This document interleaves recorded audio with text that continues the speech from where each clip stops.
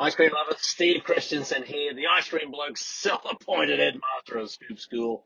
If I could literally take this thing home in my luggage, I absolutely would. A three-wheel gelato cart. We've seen these all around the place, particularly in Sorrento. Kind of like a utility cart. Inside here, it's almost just like a motorbike. You've got your lights and your brakes and all that kind of thing. I've seen these with actually two people sitting in them. I think if you're a big fellow like me, you'll never ever get a second person in. It's pretty simple in here. You got your wiper motor here, a little bit of a speedo here. But the real magic is in the back.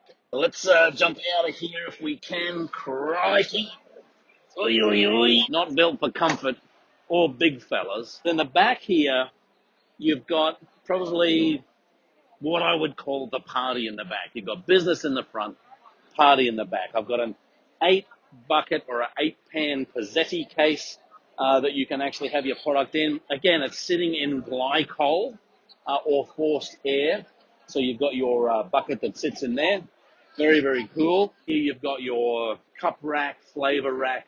Put your process in. You've got your small hand washing sink down below there. Most health departments want the hand washing sink. I love it.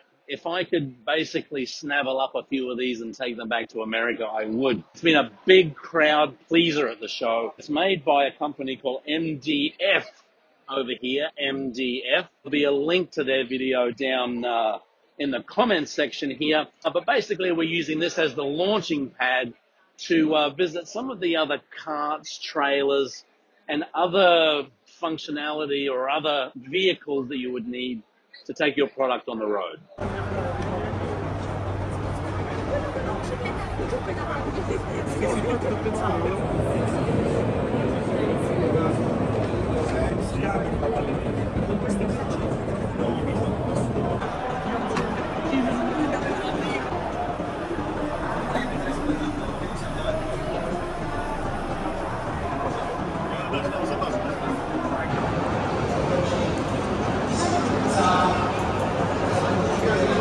E sinistro.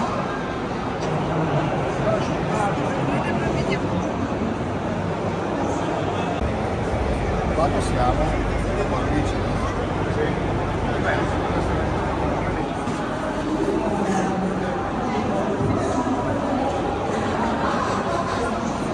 Ice cream lovers, as we continue our journey talking about vehicles, bikes, trailers, and so forth, again, another growing segment is this hybrid bike technology. This is pretty cool. This is from Lambro. Again, it's not a refrigerated kind of gelato van. It's more of a people mover slash perhaps take product to different places. Kind of see in the back here, you've got some options here for storage. You could put a couple of coolers in there, maybe a little refrigerated case. It's very cool indeed. Grazie. Over here, we've got something similar, but it is actually designed for gelato. You've got your 6 Pizzetti cases in the back here. Little compressor going. Looks great. Imagine pulling up at the local park, Central Park, maybe down the main street here, with a ring ring. It would be pretty awesome. The process of battery power, hybrid power, and pedal power works out very, very well. I do want to show you this VW van. It's not mobile. It's sitting on a trailer.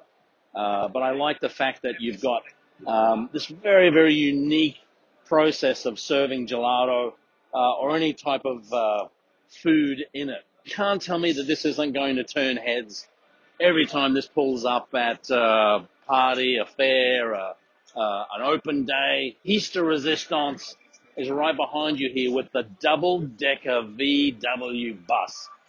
Check this fella out, will you? Right down the bottom here, we've got drinks happening. It could be coffee, it could be gelato. You've got your menu boards up there as well for anything you want to do. Business down below, but it's party upstairs, and that's where we're going, ladies and gentlemen. Come on up. Now, you can deck this out however you want. I have no idea if you can hear me or not. The music's cranking, but as you get into the groove of the VW action, you don't want to move around too much because they're making hot coffee and drinks now, but I don't want to spill anything. But before, they've actually had smoke pouring out of here, different lights. I'm telling you what, this is the piece de resistance, the top level of food trucks that we have seen here at the Sigep show. As we always say, join us down below. Click link and subscribe. Leave a comment. Keep on scooping. And we'll see you in the next video.